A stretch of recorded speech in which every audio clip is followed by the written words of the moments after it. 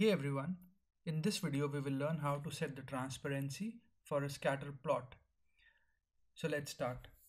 I've got this Jupyter notebook open here with me, and the reason you need scatter plots is to define a relationship or to view a relationship between two variables.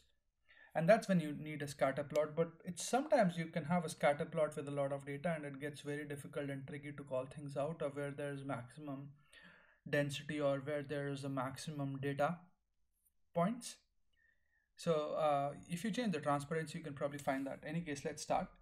So I've got this, I'm importing pandas and I'm importing matplotlib, and I'm reading from a file which is test.csv. I'll leave a link to this file in the video notes. I'll also upload this file to GitHub, and I'll leave a link in the video notes so you can download the file and do the tutorial along with me.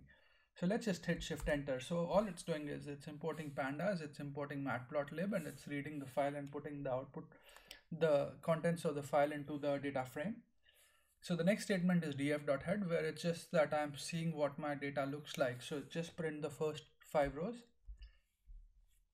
And it's showing me the various columns. And let's say I want to find the relationship between age and fair. One would think that as somebody ages, they have more money in the bank and they've saved more, so they might just be paying more fair. So there might be some correlation. So let's do a quick scatter plot on that. And when we do the scatter plot, you see there's no correlation at all. I can't see anything here. But there are just too many data points, and it's very hard to call out where there's which is the place where there's the maximum data points. Even though there is no correlation, I would like to find out where most of my data is sitting. So I could change the transparency level. So all you need to do is you run the same statement, df.plot.scatter. You just add one more setting, which is alpha is equal to 0.03.